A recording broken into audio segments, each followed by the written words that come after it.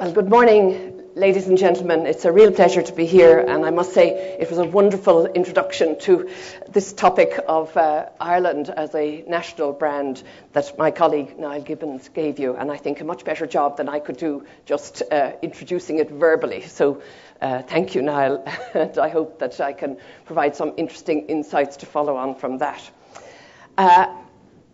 Now, I'm not sure where my presentation is, but it's on its way, but maybe by way of just a small introduction. I'm an academic, first of all, so my remit is not to be promoting my country per se, although, of course, I come as a very proud Irish person who would like to promote it. But the job I do, I guess, as an academic and a researcher is to observe and research and find patterns and commonalities in topics, whatever topic we're looking at any point in time. And the topic that I have been looking at recently is nation branding. And as you are all aware, and I think very much interested in, nation branding is a topic that virtually every country in the world at the moment is paying a great deal of attention to and investing heavily in trying to develop. And from where I stand as an academic looking at this, you find that nearly everything that is written about this is about building brands, because most countries are at an early stage of brand development. And for example, our first speaker this morning from Latvia was saying that they consider their brand is just 1 year old, that their efforts, conscious efforts to build the brand only started about a year ago. And I think one could probably say the same about Dr. Horvath's talk that, Hungary has been working on this for quite some time, but it's still relatively recent. He talked about being in the teenage years in terms of the nation brand. Whereas Ireland, I was going to say that we have been building our brand for at least 50 years, from when we set up state agencies to promote our country in tourism and in investment terms and various other aspects. But in fact, listening to the last presentation, I realized that it's much older than 50 years, that our brand has been in construction for a very long time, and we've been very conscious as a country of the need to reach out to the international community and attract investment and tourism and all those kinds of things. So we are, one could nearly say, in the mature stage as a brand, that we have a much longer history and we have reached a much higher level of development in some ways than many of the countries that people here represent. But what struck me as interesting, and what I have been working on and trying to investigate, is the fact that brands don't stand still. You don't just build them and they sit there on a plateau.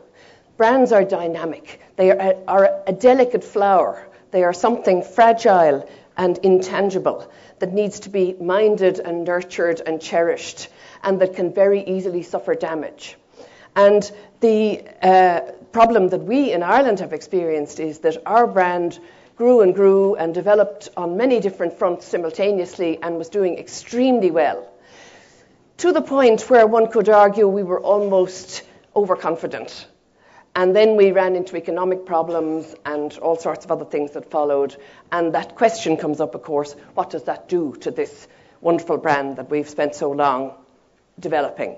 So what I want to do is to take you through a little bit about my thinking on that topic. And so the title, which is now here in front of us, thankfully, the title that I thought I would create a presentation around for today is Brand Ireland, an illustration of damage and repair. And I hope the damage is not too serious, but we definitely have suffered a little bit of a wobble in recent times. And what I want to do, therefore, is to try and talk you through that and to make some general observations that might be transferable to other countries equally. So I intended to start off by just introducing our nation brand in a very summary way, and I think you've already had a very excellent introduction to the tourism side of that. I want to talk to illustrate a little bit of the kind of damage that we have suffered, and then more particularly I want to say, well, let's look at that damage and let's look at how do we get back from that and what evidence have we that we are making progress back. And I think, thankfully, that the picture is starting to look optimistic, and I'm very glad to be able to report that. So just starting at the very beginning, obviously, anybody who's involved in nation branding, the first thing you start with is research. And we, as a country, have been researching for many years the images of Ireland and what kinds of things are important to attract people. And we have endless volumes of research. I've just given the tiniest little summary here to say, repeated to us again and again, are the fact that we talked earlier about the green summer. Well, the greenness of Ireland and the natural beauty of Ireland is something that comes back again and again and again. The whole world, I think, knows about that. And the other thing that comes back again and again and again is to do with our people, that Irish people are naturally, I think, very friendly. I hope you'll see that from the speakers you have today, that we reflect this very well. And all of the things that come from that, being a family-orientated place, being a nice place to live because it's friendly and accepting, rest and relaxation. It's a relaxed kind of place that people seem to become absorbed into very easily. All of those kinds of things. And those same kind of human values spill over into the business domain, where we are seen as easy to do business with, easy to negotiate with, welcoming, having a kind of can-do attitude, being good lateral thinkers and able to kind of get around problems, wanting to solve problems. All of those things seem to transfer into people's attitude towards us as business partners. So they're very good things to bring with us into a business setting. And likewise, anything to do with business, whether it's a destination for conferences or a place to stay on after a business trip, all those kind of things seem to be very positive and to come forward in our brand. And of course, we, like everybody else then, are trying to find the key issues that we can build upon that will resonate with the market, whether it's each market segment, and to try to make our brand as strong as possible. And as with all of the other countries here, there are many dimensions to the market, but it comes back to you have to focus. As Dr. Horvath told us so eloquently, you have to have something that is unique and you have to have a focus around it so that you can stand out and have a competitive advantage relative to all those other countries who would also like us to, come to visit them or whatever. And this is a very, very simplified view of it, but it seems to me that we have two main dimensions to our nation brand. We have the big tourism dimension, which we've just heard about, and we also have a very strong objective in the business end to attract inward investment principally and to obviously help us to sell all our products abroad to attract exports. And there are two slightly different messages that we use, but they are, I think, very closely connected. And this is, of course, what a nation brand should be, that it may have several sub-dimensions, but to be a really strong nation brand, they should be coherent and they should be coordinated. You shouldn't have conflicting messages going to different audiences. And I think we do a pretty good job with that first of all, as my colleague said, that on the tourism side, the main summary statement reflecting our positioning is that we are the island of character and characters, which is the people and the place. And equally on the business side, we say that the phrase we're using currently is we are the island of vibrant possibility, which emanates from the people also, from the creative imagination and the kind of can-do attitude and the sense of being able to have high aspirations. So those things are how we have evolved our nation brand, and the nation brand hinges on all of that. And investing in that and working at it, as we have been doing for many years, we have got obviously very extensive communication programs around each of these. And all I have done here, and it's a very modest little effort to bring together the tourism and the business brand, is just to say they are both about the island of Ireland. They are both in a way about the place and the people, but obviously the execution varies according to the particular target audience. And on the left I have one of the print ads to do with tourism, which is the little catchphrase at the end, let Ireland take you, on all these exciting and unexpected directions. And on the right-hand side, there's an illustration of a print ad to do with attracting foreign inward investment. And it says, the thinking now is not about the dollars you invest, but about the people you invest in. So it's the same general direction, but it's about investing in the country and investing in the people. And that just captures, I think, the visual incarnation, if you like, of our nation brand. And we have been very successful in cultivating that as we've invested in it over the years.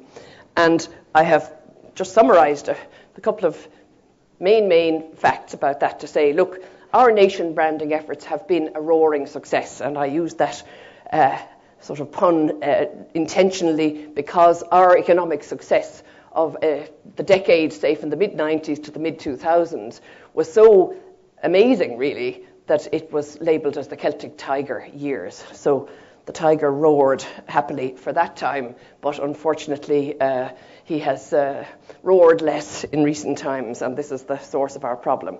And just to summarise the few key variables, that over that time our GDP growth averaged 6.3%, and in the latter part of the 90s it actually went up to 10% a year GDP growth, which was way higher than the average for the EU as a whole. Equally, our foreign direct investment over all those years averaged about 2.5 billion per year. And we had so much investment and so many new businesses being created that our unemployment went down to, what is considered virtually full employment. We went down to 5%. And our exports were booming, and to the point where we had balance of payment surpluses. We had fiscal surpluses as the norm. Our national debt at that time virtually disappeared, and lots of Irish people who had emigrated were able to come home and work in Ireland because there was so much opportunity for them. So it seemed like everything was just about perfect. It was a very good period of time from that, on the surface at least. So much so that I've just captured the what people were saying about it. There's a survey done every year called the Global Quality of Life Survey, carried out by the Economist Intelligence Unit. And in 2005, Ireland was designated the world's best country from a quality of life perspective. And they described why this was the ranking by saying that Ireland wins because it successfully combines the most desirable elements of the new, which was the highest GDP per head in the world, low unemployment, and coupled with political liberty. And it also manages to do this while preserving certain, what they called cosy elements of the old, such as stable family and community life. So all of this was wonderful, and of course we were paying attention to this international media coverage as well as our own experiences at home. And we were basking in the glow. We were delighted with ourselves and very confident and happy, and felt that we were almost a model for the rest of the world. But as my mother would say, pride comes before a fall. And maybe we got a little bit too proud, and maybe we got a little bit too complacent. And there were a lot of circumstances outside our control. Clearly, the world financial crash, starting with the Lehman Brothers problems and so on, those things were nothing to do with us, strictly speaking. They were a set of circumstances that we found ourselves in. But we were particularly vulnerable in those circumstances because of the way our economy had grown at the time. And this particular financial problem that increased and accelerated, and that we got into deeper and deeper trouble, was reflected, not only the reality of the problem, but the manifestation of the problem was reflected in a kind of a media frenzy where there was lots and lots of very negative publicity. Some of it superficial and spurious and trivial, but nonetheless all feeding this sense of problem, and nothing going well. And I've just given a few little examples here. This was labelled in September last year, Cowan's global hangover, as you can see. And Brian Cowan was our Taoiseach, our Prime Minister at the time, who just yesterday has handed over to a new person. But they had a government think tank to consider what to do next about solving our various problems.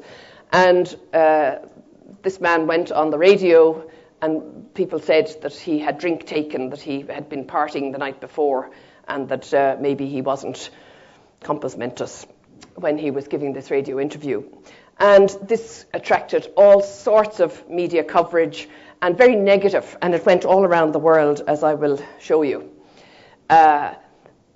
This is a media tracking organization, and they show the amount of media coverage that this Prime Minister attracted every week, every month, over time. And one of the criticisms of this man was that he may have been a very clever, good politician, but he was not a good communicator. He didn't seem to be comfortable in the media and was not representing us perhaps as well as he should do. But that was an ongoing problem, that his media exposure was relatively low. But on this occasion, when this particular bit of bad news came out, his media coverage went up 692%. But unfortunately, it was not the kind of improvement in media exposure that we were particularly keen to get. And it appeared in all of these countries all around the world. So, of course, we Irish were totally dismayed by this, because while we're very happy to have a high international profile, we'd like it to be the kind of profile that we would be proud of. And having that kind of negative reaction is clearly not good at all. So we were watching this with great disappointment. And then, as if that kind of thing was not bad enough, the crisis deepened yet further. And in November, there was the bailout, which was a very real thing altogether, where our financial problems caused us to need bailout by the IMF and the European, the ECB. And this picture shows the leader of the team. It says here on the little slide that today, this was November the 18th, the 12 men and women from the International Monetary Fund in suits and sensible coats arrived in Dublin to clear up the financial mess. Well, you can imagine how bad that made we Irish feel, and of course that also got lots of international coverage. So we were in a state of great depression and dismay, and the various people commenting on it, like one of our best-known historians, a man called Diarmaid Ferriter at home in Ireland, described this day as a devastating and humiliating milestone, that the nation's sovereignty was being compromised nearly 100 years after our hard-fought effort to gain independence. And the Irish Times, which is the most influential newspaper, was talking about the ignominy and the shame of it all. So there was this sense of, great despair and great worry and consternation that this was going to be, hugely damaging to this brand and to the business and to the employment and all of the very important things that hang on the success of that brand. So we were all wondering where was this going to end or how we were going to get out of it. And the problem has kind of lingered and festered, and there was an article published just this March, only a few weeks ago, in Vanity Fair by a very well-known journalist called Michael Lewis. I don't know whether any of you have come across books like Liar's Poker, or there's a new one just out called The Big Short, so he's a very prominent, well-known guy, and he wrote an article which was deliberately very scathing, and probably unfairly so, but nonetheless, the problem from our point of view is that it's very widely read, very widely circulated, and therefore potentially very damaging. So this was what got me investigating and trying to examine what can we say, or should we be as depressed as we feel at home about this problem, or can we look forward in some way to getting back what position, the position that we had? And I hope that I can offer some observations on that may be a little bit helpful and positive. And the way I framed it for myself to try to get a grip on this, that if you read any of the theory and so on, Simon Anholt and all these well-known people who've written about nation branding, what they will all say is that to develop a good nation brand, it's about the convergence between your own identity as a country, who you see yourselves as, and the images of those people externally. And it's not easy to get that convergence in the way that you would like it. And the normal situation for any country as they start even at the beginning to try and build their brand, they'll generally find that their identity at home is positive, it's up there. because they know a lot about their country. They're very proud of their culture and their heritage and their natural resources, and they're proud of a lot of things.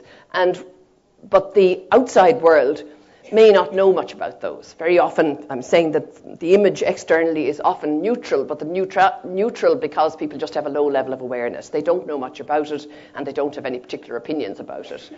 Or else, maybe they have negative impressions if they have seen something about the politics, or things that are fairly negative, not very exciting. So usually the task of the people building the nation brand is to pull up the image, the external image, to build awareness and to build positive images that match the identity. And that is what we feel we succeeded doing very, very well. But all of this negative publicity and real problems, real financial problems that we have experienced in the last year or two, what it seems to me they have done is that they have dragged down our identity to a very low ebb, where we Irish are suffering from a kind of crisis of confidence. And we think that because we are seeing all the media coverage and we are being bombarded with all this negative feedback all the time, we feel that our brand and our standing in the world community has got to a low ebb. But actually, as Niall Gibbons, the former speaker, said, when you do research, as they have done, you find that the rest of the world doesn't know much about this. The level of awareness internationally of our problems, it's low on the radar screen for other people. So actually, the image that we have invested in creating over time and all of those impressions that are out there are much stronger and much more enduring than we probably believe ourselves. So the problem is more at home possibly than abroad.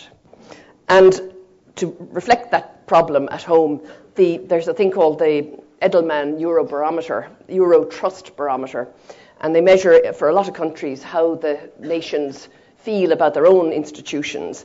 And this past year, Ireland, we Irish, our trust in our own institutions has put us at the bottom of Edelman's ranking. So it's like we at home have lost trust in our own brand and in our own institutions, but people externally may not have the same feeling. And that is manifested. They ask lots of questions about particular institutions, and I've just picked out one or two, that the Irish trust in business, and not surprisingly, most of our problems came within the banking sector, so it's not all that surprising that Irish trust in our own financial institutions is at a very low ebb. And Irish trust in our government reached a very, very low ebb. And those things are all added together to give the overall index that said Irish people have lost trust in a lot of things and lost confidence in themselves. And this is hugely important because until you get those things back, how are you going to rebuild your brand? So, putting all of that together, the question becomes, are we Irish and Brand Ireland, representing us, destined to reside at the bottom of all rankings for the foreseeable future? Or, more importantly, is this going to damage our economy in a real and lasting way? You might have your own opinions about this, but actually, my opinion, which is really all I can give you based on what I've been reading and thinking and so on, is no, not necessarily. I think actually the outlook is much better than maybe we immediately perceive. And this is for several reasons I will try to explain to you. The first is that Ireland's problems, they're mainly financial problems, they're relatively minor in the scale of events that countries have to deal with. And it's the more minor the problem, the easier to rise above, if you like. And I'll demonstrate that in a moment. The second thing, while we've no research, really, I can't think of any single piece of research that I have found that says nation brands recover, or how long does it take to recover from a hit of one kind or another. But we have lots of research on corporations, business corporations, and what happens then when they run into crises. There's a whole literature on crisis management.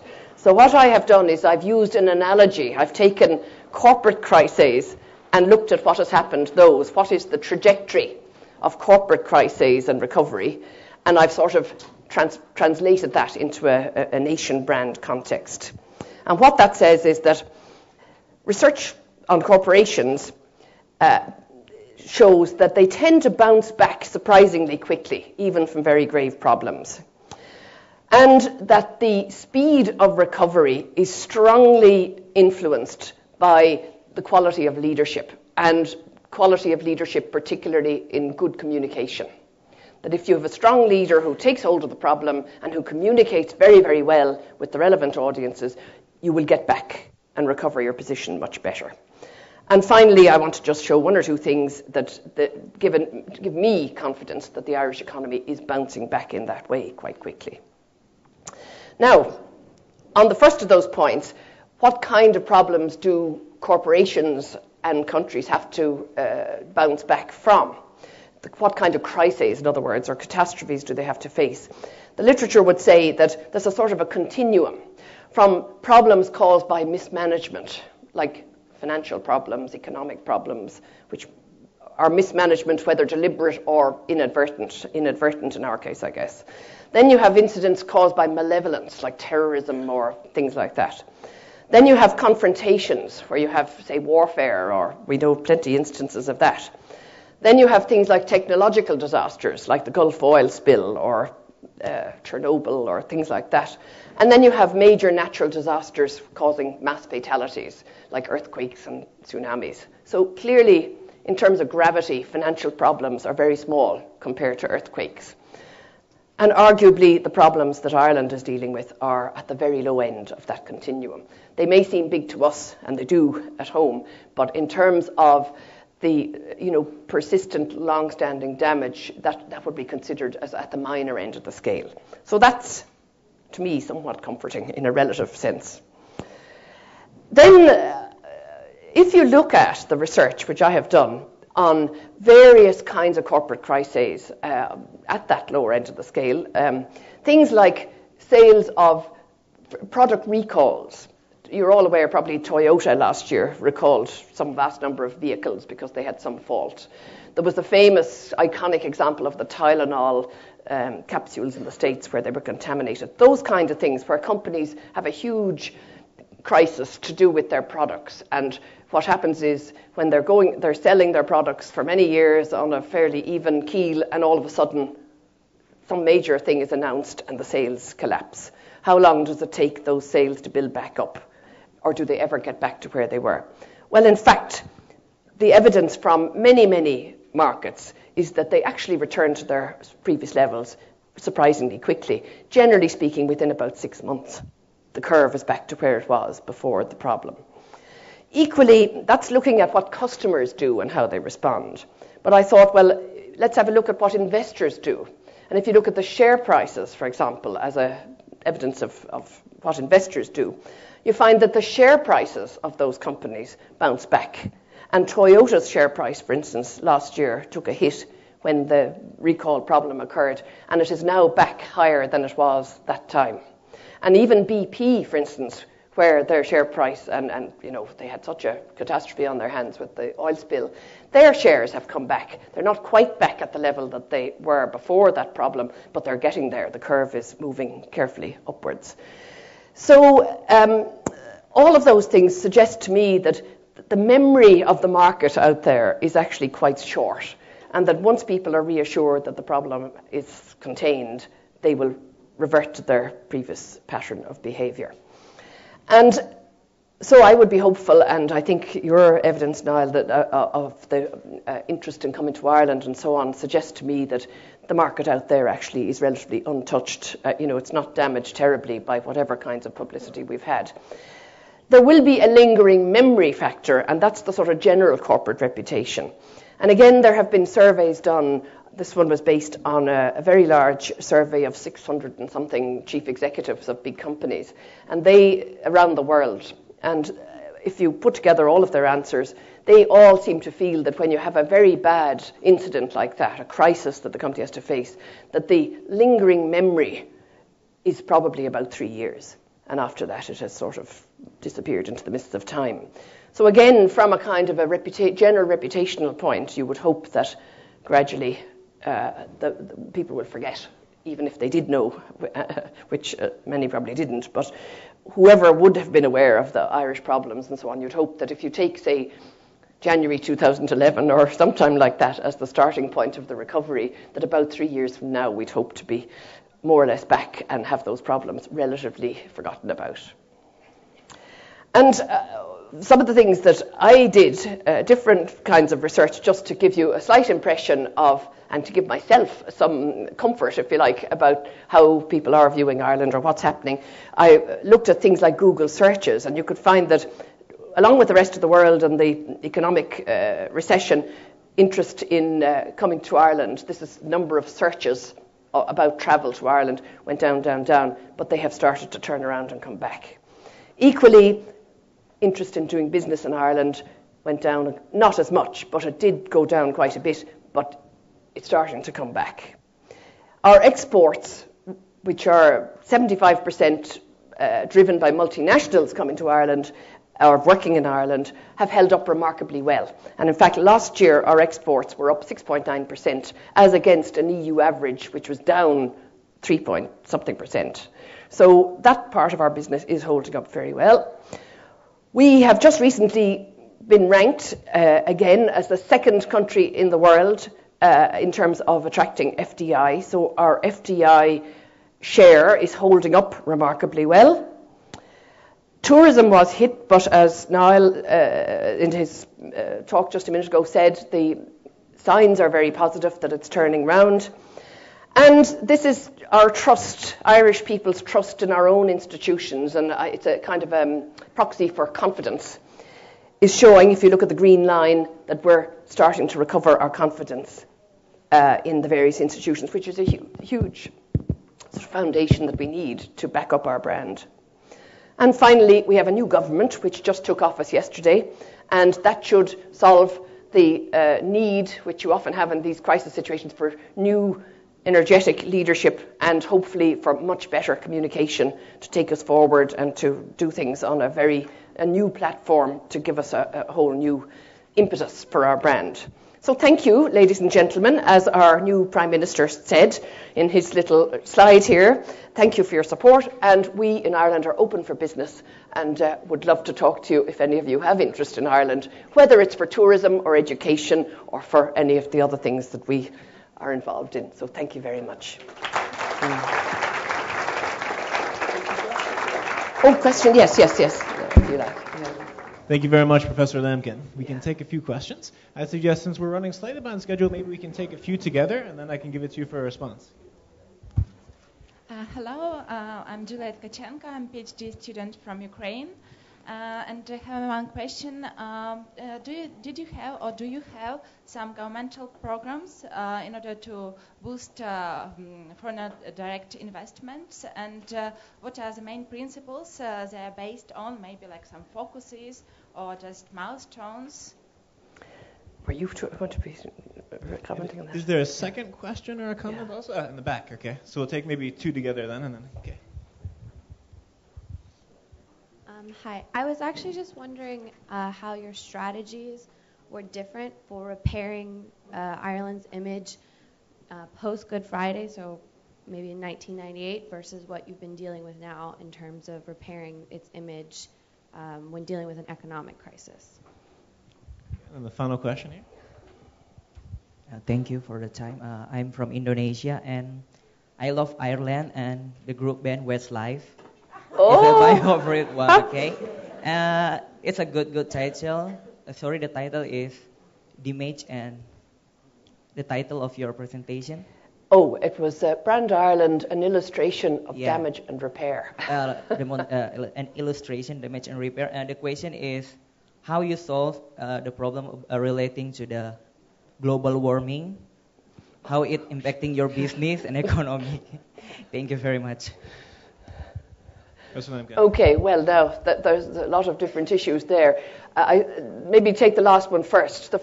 I have absolutely no answer for solving global warming. That's a big question that the whole world is dealing with. Clearly, we have a very strong environmental awareness, and we have people, we have organisations and programmes in place who are specially looking at that from an Irish point of view, because we guard our environment very jealously because it's, our best resource, if you like. But precisely what the form of that is, I don't know, and it's such a big subject, I don't think we can really address it. On the question of attracting business investment, inward investment, we have another, just as we have the very major tourism organisation, we have another organisation called the IDA, Industrial Development Authority, and their job is to attract business in and to promote Ireland from a business point of view. And it's a large, very vibrant, very active organisation, and you could look up their website and I'm sure you could get quite a lot of information about all of the programs they have going on. And their strategy document is up there, so there's a lot of information. So I don't think really that I could go, there's no point trying to go into that, particularly when we have a time constraint here. But it is a very interesting organisation. They are regarded as a model of how to be successful in attracting FDI, and I think they advise lots of foreign governments about how to do the same thing, so they are well worth having a look at. So it's ida.ie for anybody who might like to look it up. But I guess I better stop there because I'm conscious that I'm taking too much time from other speakers. No, not at all. Thank you very, very much for the lecture. We really appreciated it. And, Pleasure. Professor Mary Lambkin. Thank you. Thank you.